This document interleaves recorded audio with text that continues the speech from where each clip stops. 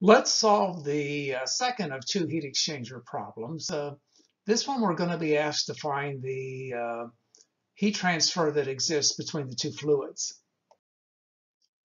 As shown in the drawing below, refrigerant 134A enters a condenser operating at steady state at 70 psi, 160 degrees Fahrenheit, and is condensed to saturated liquid at 60 psi on the outside of tubes through which cooling water flows. In passing through the tubes, the cooling water increases in temperature by 20 degrees Fahrenheit and experiences no significant pressure drop. Cooling water may be bottled as incompressible with a specific volume of 0.0161 cubic feet per pound mass and a specific heat of 1 BTU per pound mass R. The mass flow rate of the refrigerant is 3,100 pounds mass per hour. Neglecting kinetic and potential energy effects and ignoring heat transfer from the outside of the condenser, determine A, the volumetric flow rate of entering cooling water in gallons per minute, and B, the rate of heat transfer in BTUs per hour to the cooling water from the condensing refrigerant. So let's look at this heat exchanger. This would actually be considered a cross-flow heat exchanger. So you have the refrigerant coming in as a superheated vapor, and it crosses the cooling water tubes. And then the refrigerant leaves as a saturated liquid. And as the water passes through this condensing refrigerant, it's going to get warmer by 20 degrees. Let's look at how we're going to model this. Let's draw a schematic of the system. Essentially, we have refrigerant flowing through one side of the heat exchanger and water flowing through the other side. So the states have been labeled. Incoming refrigerant is state 1, exiting refrigerant is state 2, incoming water is state A, and exiting water is state B. Now, the refrigerant is hotter than the water, so heat is going to transfer energy from the refrigerant to the water. So the refrigerant is cooling off and the water is heating up. But we're taking this system, at least for step 1 here, we're going to take the system as the entire heat exchanger involving both fluids. So the heat transfer between the refrigerant and the water does not come into our energy balance for this system. And in fact, we were told that for all intents and purposes, the exterior of our heat exchanger is insulated, so there's no heat transfer between the heat exchanger, which is our system, and the surroundings. So Q dot is 0 in this expression. Well, let's look at what we're given. Let's start with the incoming refrigerant. We know its pressure and its temperature, its mass flow rate, and we also know that it's superheated vapor. So it's fully defined. The exiting refrigerant is at 60 psi and it's a saturated liquid. So it's also fully defined. How about the water? Incoming water, we're told, is an incompressible liquid that we can take its specific volume to be 0.0161 cubic feet per pound mass, that it has a constant specific heat, which is 1 BTU per pound mass R, and it's subcooled water. The exiting water at state B, there's no pressure change across the heat exchanger. The temperature change is 20 degrees R, or actually the way I've done it here, it's R degrees. When you subtract two temperatures, which we generally show as degrees R, or in this case degrees F, you don't get a temperature. So you're not going to get degrees F or degrees R. You're going to get a number of degrees. And I always write that as R degrees, which is the same as F degrees. So this remains subcooled water. Let's look at the assumptions we're going to make to solve this problem. We're going to model the entire heat exchanger as we just saw. We're going to consider it an open system operating at steady state, and that there's no change in kinetic energy or potential energy. Also, there's no heat transfer to the surroundings. Of course, a heat exchanger, there's no mechanism for doing work, so W dot's 0. And we're going to model water as an incompressible liquid. We want to find the volumetric flow rate at the entrance in gallons per minute. And we also want to find the heat transfer that occurs between the water and the refrigerant. Let's draw a property diagram of the water. So this TV diagram has one pressure line on it.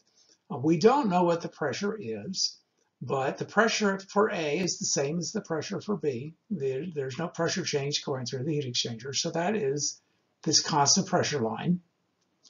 And we start out at state A at some unknown temperature, and we stay at a constant pressure until we get to state B. And what we know is that the temperature difference, TB minus TA, is 20 R degrees. Let's look at the refrigerant. It comes in at 70 psi and 160 degrees Fahrenheit, which is a superheated vapor. So I'm going to plot state 1 here. We know that state 2 is at a lower pressure, 60 psi, and it's a saturated liquid. So it's at 60 psi and it's going to be on the saturated liquid line. So state 2 is here. Now I've drawn a dashed line from 1 to 2. All I know is that it starts out at state 1 and it ends up at state 2. I don't know the exact path that it takes. So I just draw a dotted line and say, yes, it gets from 1 to 2. Let's begin by simplifying our mass flow rates. We know that the mass flow rate coming in at state 1 is equal to the mass flow rate leaving at state 2.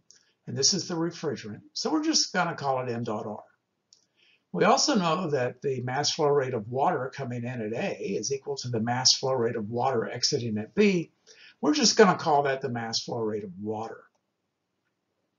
Let's write an energy balance. And again, this is for the entire heat exchanger. So it's going to include both the flow rate of refrigerant and the mass flow rate of water. So for an open steady state system, we know that dE dt is 0. And that is equal to Q dot minus W dot plus the refrigerant mass flow rate times its change in enthalpy plus the mass flow rate of the water times its change in enthalpy. Well, we were given that there was no heat transfer to the surroundings, and also there's no work done. So let's rearrange this equation and solve for the mass flow rate ratio, which would be the mass flow rate of water divided by the mass flow rate of refrigerant. Well, that's just going to be H1 minus H2 divided by HB minus HA. So let's find this term HB minus HA. That's the enthalpy change for the water. Now, since the water is a subcooled liquid at both states, we have an equation for that. We know the quantity, HB minus HA, is C delta T plus V delta P. But there was no pressure change for the water across the heat exchanger, so we'll eliminate this term. And we're left with HB minus HA. It's just the specific heat times the quantity TB minus TA. Well, we were given the specific heat. It's 1 BTU per pound mass R. And we know TB minus TA. We don't know either one of them independently, but we know that the TB minus TA is 20 R degrees. So we calculate that the quantity HB minus HA is 20 BTUs per pound mass. Now let's find the enthalpy for the entering and exiting refrigerant. I'm going to start in the refrigerant saturation table at 70 psi, which is the inlet pressure.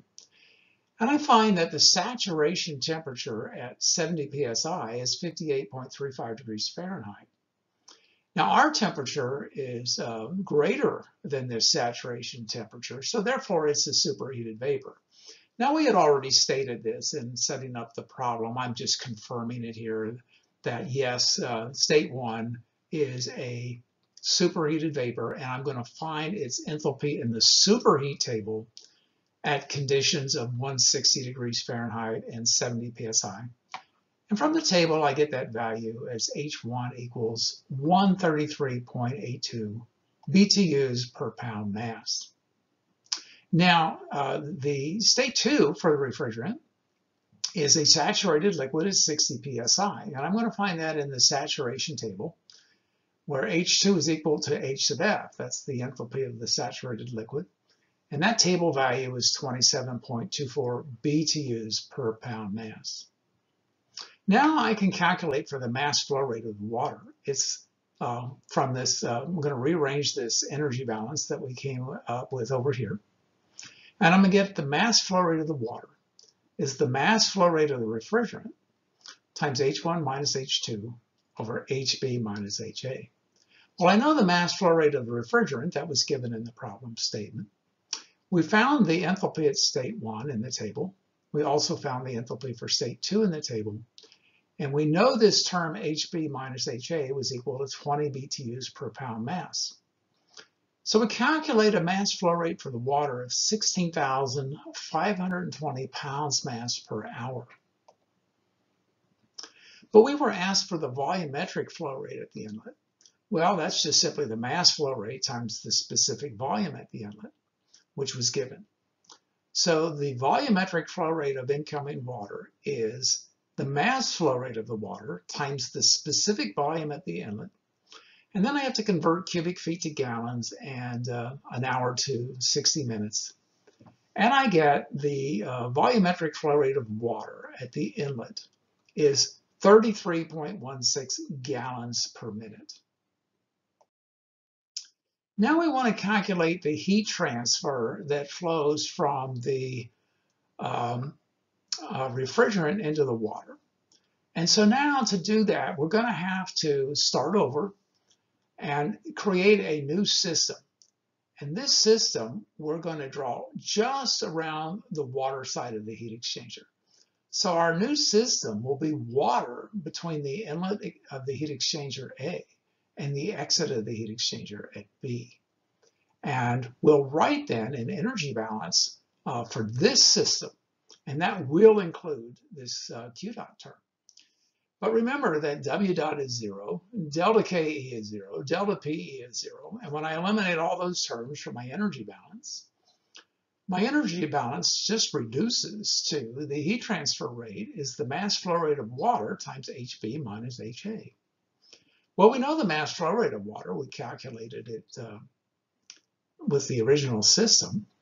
And we also calculated with the specific heat of water the term HB minus HA, which was 20 BTUs per pound mass.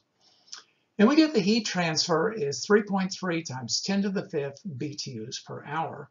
And notice that that's positive, which corresponds with our definition of direction for heat transfer is positive if heat transfers energy into the system. Now, we could have gotten the same number, but with an opposite sign, if we had written a energy balance for a system that defines the refrigerant side of the heat exchanger.